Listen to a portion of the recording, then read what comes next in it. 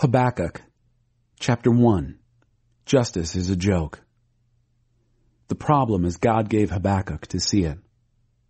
God, how long do I have to cry out for help before you listen? How many times do I have to yell, help, murder, police, before you come to the rescue? Why do you force me to look at evil, stare trouble in the face day after day? Anarchy and violence break out, quarrels and fights all over the place. Law and order fall to pieces. Justice is a joke. The wicked have the righteous hamstrung and stand justice on its head. God says, look. Look around at the godless nations. Look long and hard. Brace yourself for a shock. Something's about to take place, and you're going to find it hard to believe. I'm about to raise up Babylonians to punish you. Babylonians, fierce and ferocious, world-conquering Babylon, grabbing up nations right and left, a dreadful and terrible people, making up its own rules as it goes. Their horses run like the wind, attack like bloodthirsty wolves. A stampede of galloping horses thunders out of nowhere. They descend like vultures, circling in on Kyrian. They're out to kill. Death is on their minds. They collect victims like squirrels gathering nuts. They mock kings, poke fun at generals, spit on forts, and leave them in the dust. They'll all be blown away by the wind, brazen in sin. They call strength their God. Why is God silent now? God, you're from eternity, aren't you? Holy God, we aren't going to die, are we? God, you chose Babylonians for your judgment work? Rock solid God, you gave them the job of discipline, but you can't be serious. You can't condone evil. So why don't you do something about this? Why are you silent now?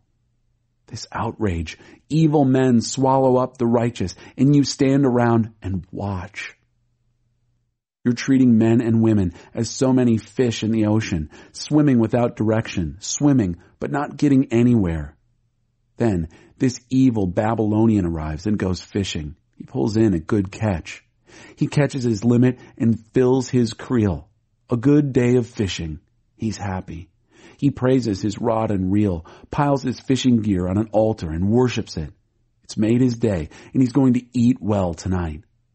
Are you going to let this go on and on? Will you let this Babylonian fisherman fish like a weekend angler, killing people as if they're nothing but fish?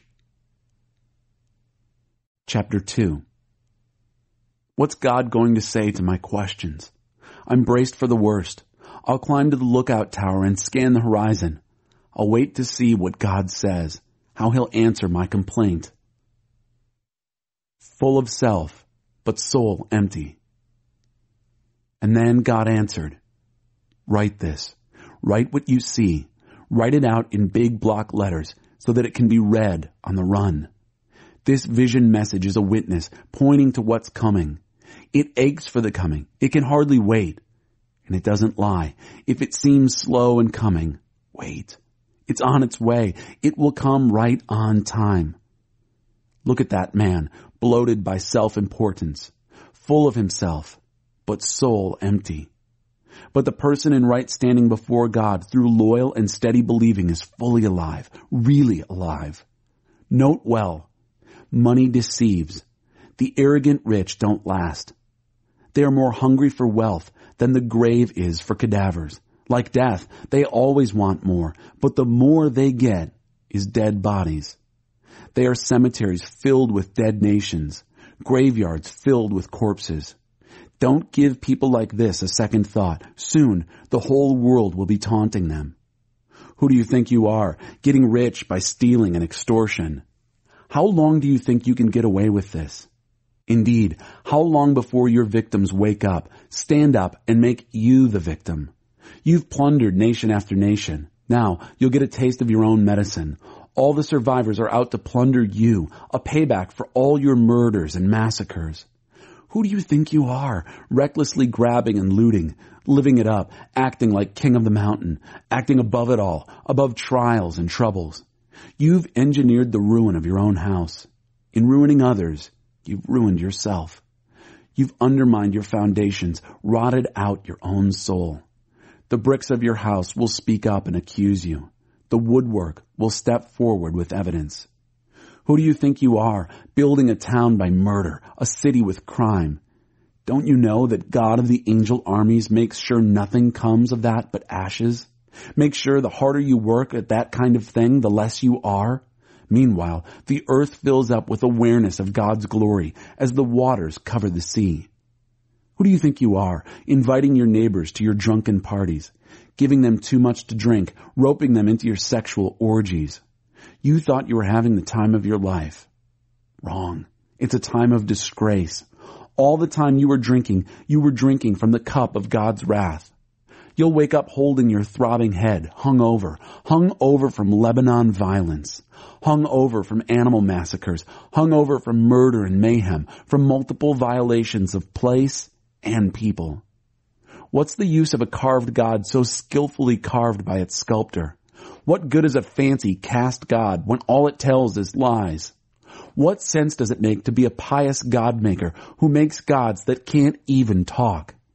Who do you think you are, saying to a stick of wood, wake up, or to a dumb stone, get up? Can they teach you anything about anything? There's nothing to them but surface. There's nothing on the inside. But oh, God is in his holy temple. Quiet, everyone. A holy silence. Listen. Chapter 3. God racing on the crest of the waves. A prayer of the prophet Habakkuk with orchestra. God, I've heard what our ancestors say about you, and I'm stopped in my tracks, down on my knees. Do among us what you did among them. Work among us as you worked among them. And as you bring judgment, as you surely must, remember mercy. God's on his way again, retracing the old salvation route. Coming up from the south through Teman, the Holy One from Mount Paran. Skies are blazing with his splendor, his praises sounding through the earth, his cloud brightness like dawn, exploding, spreading, forked lightning shooting from his hand. What power hidden in that fist. Plague marches before him, pestilence at his heels. He stops. He shakes earth. He looks around. Nations tremble. The age-old mountains fall to pieces. Ancient hills collapse like a spent balloon. The paths God takes are older than the oldest mountains and hills. I saw everyone worried in a panic. Old wilderness adversaries, Cushan and Midian, were terrified, hoping he wouldn't notice them. God, is it river you're mad at? Angry at old river? Were you raging at sea when you rode horse and chariot through to salvation? You unfurled your bow and let loose a volley of arrows. You split earth with rivers. Mountains saw what was coming. They twisted in pain. Floodwaters poured in. Ocean roared and reared huge waves. Sun and moon stopped in their tracks. Your flashing arrows stopped them. Your lightning strike spears impaled them. Angry, you stomped through earth. Furious, you crushed the godless nations. You were out to save your people, to save your specially chosen people.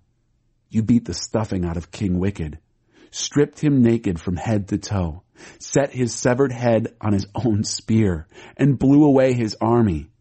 Scattered they were to the four winds and ended up food for the sharks. You galloped through the sea on your horses, racing on the crest of the waves. When I heard it, my stomach did flips. I stammered and stuttered. My bones turned to water. I staggered and stumbled. I sit back and wait for doomsday to descend on our attackers. Though the cherry trees don't blossom and the strawberries don't ripen, though the apples are worm-eaten and the wheat fields stunted, though the sheep pens are sheepless and the cattle barns empty, I'm singing joyful praise to God. I'm turning cartwheels of joy to my Savior God, counting on God's rule to prevail. I take heart and gain strength. I run like a deer. I feel like I'm king of the mountain. For congregational use with a full orchestra.